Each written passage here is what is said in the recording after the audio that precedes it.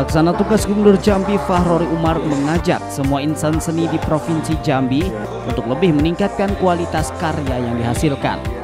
Hal tersebut disampaikan FACHRORI pada malam apresiasi Seni Melayu Jambi tahun 2019 yang digelar di Ratu Convention Center RCC Jambi pada Senin malam. Pertunjukan seni ini merupakan rangkaian kegiatan memperingati hari ulang tahun ke-62 Provinsi Jambi yang mengangkat tema Kecik Sakti Gedang Betuah. FACHRORI Umar menjelaskan pertunjukan seni ini merupakan salah satu upaya pemerintah provinsi dalam pembinaan di bidang kesenian yang bertujuan agar masyarakat, terutama generasi muda di Jambi, lebih mencintai serta bangga terhadap kesenian dan kebudayaan sendiri.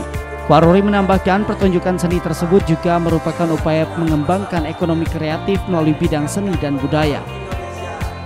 Pengembangan kreativitas seni budaya Melayu Jambi harus lebih diarahkan pada pencapaian kualitas yang unggul, sehingga mampu bersaing dalam industri ekonomi kreatif dan bermanfaat secara ekonomi yang dapat meningkatkan kesejahteraan masyarakat.